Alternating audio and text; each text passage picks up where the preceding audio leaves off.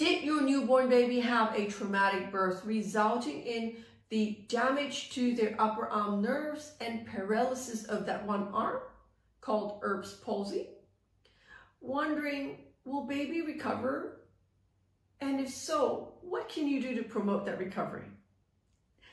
Hi there, it's Neesha from Sydney Kids Physio.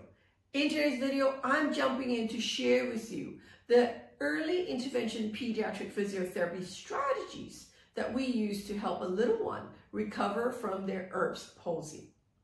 So the first thing you need to do for your little one is to protect that arm. So when they're newborn, you would have been seen by a pediatric physiotherapist who would advise on the handling of your newborn who now has Erb's palsy. A singlet sling is what we would recommend, and that just literally is your baby wearing a newborn singlet, and you fold the edge over to cover that arm so it's folded forward and the bottom of your singlet comes up over them. This arm is free to move, but you kind of created a little sling for that injured arm. You have to be very careful to protect that arm, even in handling baby. So if that sling is over, everyone will know that's the arm that's injured. When you pick up baby, you always scoop baby up with their arm across their chest. You still have to do little stretches, and we do it right from day one. So we want to make sure the arm doesn't get stiff, folded up in front of them, because baby is unlikely to move their arm themselves. So you should every day be doing little stretches for their fingers, their wrists, their elbows, their shoulders, and an expert pediatric physiotherapist will specifically tell you the movements you need to do for your little one. We also want to promote and activate whatever movement baby can do. So that would be stimulating baby, stroking him so that baby will try to open their hands and stretch their shoulders. Again, specific exercises that an expert pediatric physiotherapist will teach you. Now, as baby progresses, and if your little one is now a toddler, still carrying some leftover impairments in their arm because the brachial nerves hasn't fully recovered, there's so much more we can do to help your little one. So here at Sydney Kids Physio, we offer such a big variety. We would be doing radio shockwave therapy to try to reduce any spasticity or contracture, so muscle tightness in your little one's arm.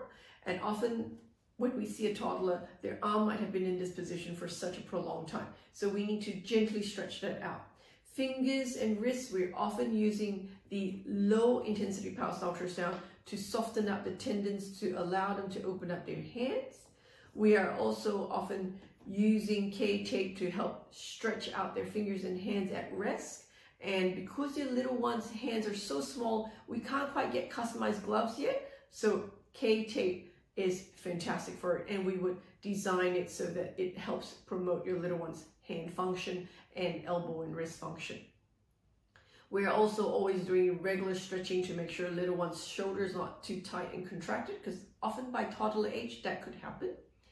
We are then, if need be doing serial casting. So often if the elbow is too stiff and tight, we might have to stretch it out. We would do casting through there to help ensure the elbow gets that last bit of range. We would be promoting active movement, and that's what the functional electrical stimulus does. We have little electrodes put on your child's arm to help promote that opening and that movement, and soon you'll see recovery happens faster.